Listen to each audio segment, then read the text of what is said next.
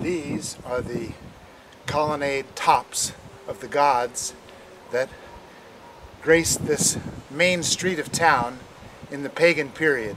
And the pagan period was 1500 BC, during the Philistine rule, up through and including the Assyrians and the Babylonians, 700 and 500 BC.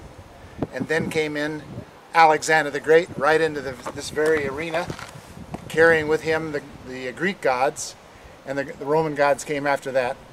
Then the Assyrians and the Babylonians and the Persians, okay?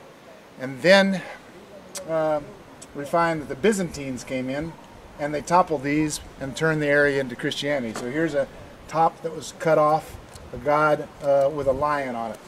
Here's a god of some kind of a water feature, some kind of a large fish animal.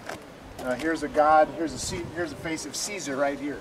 So this would make it 2100 years ago, about 100 BC, the face of Caesar. These were chopped off, and the columns were continuing, but the gods had been taken down about 350 AD after the reign of Constantine, who controlled this territory from Byzantium, which is now Istanbul, and made the Roman Empire a Christian one at that time.